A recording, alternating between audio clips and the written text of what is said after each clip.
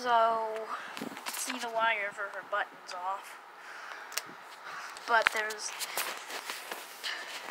a problem that people will get with stuff like this is that the button will die out. Well, here's how to fix that. So, it's simple.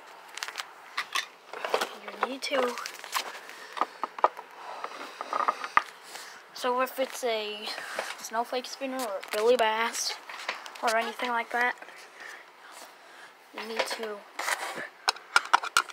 get your screwdriver and unscrew the top screw. And if it's something like, let's say, a Soothing Glow Seahorse, then you just need to then this little conductor piece will have 2 tabs on it. You can just pull up on those tabs and get it out. There's 2 methods you can use to fix a button if it's died out. Okay, so you need to, well, the first method I saw is this.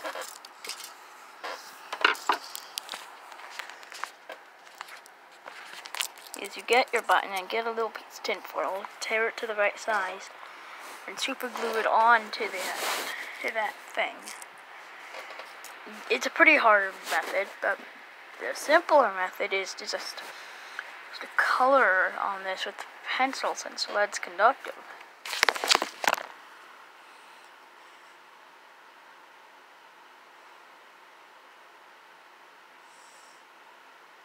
Just color on it. Make sure all of it's covered.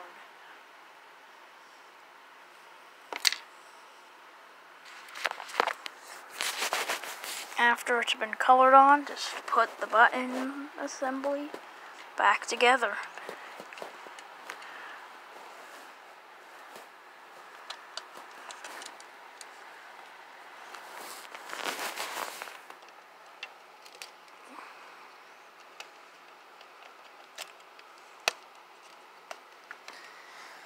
And I don't know where the screw went, but then you'll screw the screw back in. Goodbye.